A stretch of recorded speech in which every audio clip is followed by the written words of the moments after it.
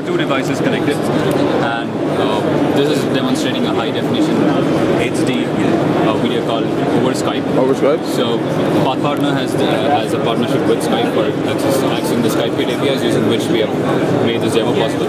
So TI has given its hardware accelerator APIs to us to integrate the hardware codecs, the encoder and the decoder H.264 720p encoder and the decoder.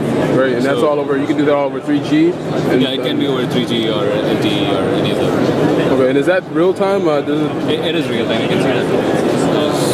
Yeah. So with the kind of power that the TI OMAP 4 provides, can Skype do multiple video calls on say even a cell phone device or a tablet? Yeah, this is targeted at the cell phone device.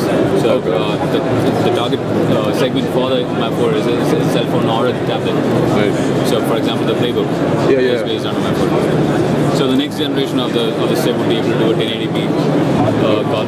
So this I'm showcasing more like a smart TV kind of a. You have a phone where you're connecting to your HDMI, right, and your video goes there. That's nice. And this just makes it a lot more easier for even Skype themselves to. Exactly. You can see that. So once you sign in, you get your friends list. Say you click on any one of them, you get the details. You can chat with them if you want. Right. So a chat message comes up here.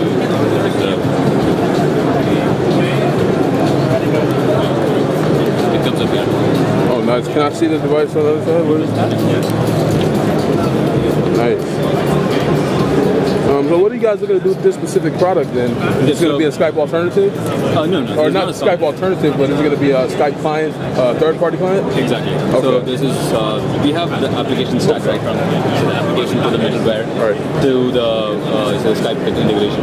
Okay. So the Android application is developed by us. The Skype Kit APIs are given by Skype. Okay. So is this going to be on the Android market anytime soon, or do you guys partner up with OEMs to provide this out of the box? We are thinking of partnering with OEMs. We are also in talk with what we can build so that we can put it up on the market. Okay, nice. And that is the name of the application. What's the name of the actual application? The company is Path Partner.